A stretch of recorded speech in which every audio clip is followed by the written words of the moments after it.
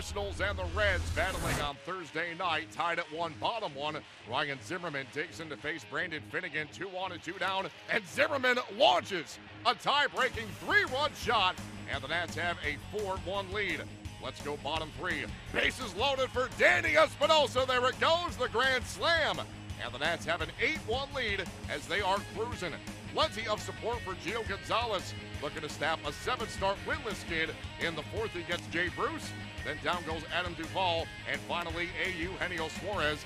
Gonzalez strikes out the side and Bruce a 9 Ks over 6. Now a 10-1 game, bottom 4. It's Espinosa now batting from the left side of the plate.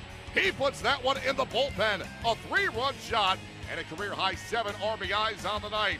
Nats pound the Reds 13-4. It's their 5th straight win as Danny Espinosa joins Josh Willingham in 2009 as the only Nationals to drive in at least 7 runs in a game. Tanner Romart goes for the Nats on Friday. He squares off with Anthony DeSclafani.